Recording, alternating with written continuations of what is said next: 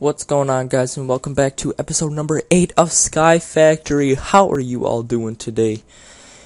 Guys, I screwed up the audio in the last recording. I don't know what happened, to be honest with you, but I screwed it up somehow.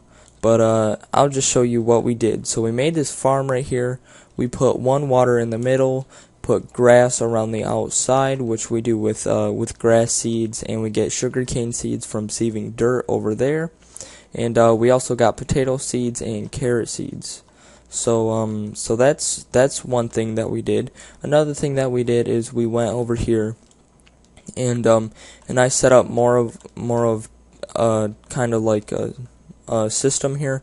So what we got here is we got cobble being broken down with 2 autonomous activators, a vacuum hopper bringing it over here, the gravel is going into here and getting sieved in here.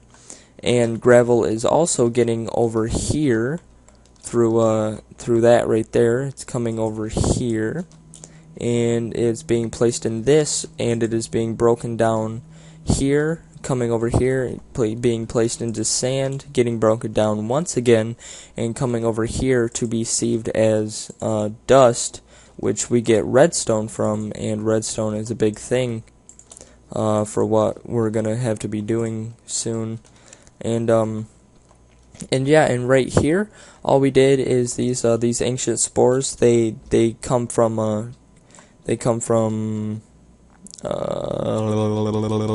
sand. You sieve sand to get these, and all you really need is one, and you need to make a 3x3 platform like this. I think that's what it is. A 3x3, yeah, 3x3 platform like this, and just right click the dirt. You make this out of dirt and you right click it and it'll turn into mycelium and it'll just eventually spread. And then you need 4 barrels, put each barrel on there, and if you want to automate this, which I did, you need a liquid transfer node. I'll just show you the crafting recipe right now. It's like this, transfer node, really simple. And then you need transfer pipes going up here, being placed into each one of these barrels. And there's a glitch right now, I don't know why, but it doesn't show the witch water which is being made. As you can see, fluid.witch water, and it doesn't show the water either. I don't know why, it's just a weird bug. But once you have these and once you have witch water in there, you get sand and you right click the barrel with the sand, and it'll actually give you soul sand. And soul sand is what we need over here. So I sieve the soul sand, and the only thing we want from soul sand is these nether quartz, because in the next episode we're going to be making AE, applied energistics, and we need these, and to make those we need flugis crystals, and to make flugis crystal we need redstone, certus quartz, and nether quartz. So that's the whole reason that we needed nether quartz from there. And but yeah, that's pretty much all we did in the last episode. Obviously it was longer because we did all this stuff, but like I said, guys, I don't know what happened, but something in the recording screwed up, and I'm so sorry that you didn't get to watch the full thing with me. But you can just kind of copy this episode, copy this down wherever you want, and I'm gonna go ahead and tell you what I'm gonna be doing in between these episodes, so that way you don't come back and you were all lost. So all I'm gonna do is go over here, farm a bunch, get a bunch of potatoes, because that's what I'm going to be using for food, because I'm sick of using these apples, guys. I really am. And we made a watering can, so all you have to do for this is 4 stone, a bowl, and a bone meal, which we have all in our inventory, because we just made this one. But it will make a empty watering can. And all you have to do with the empty watering can is come over to something like this, right click it, it'll fill up, and then once you come back over here, it's basically like unlimited bone meal, only it's a little bit slower.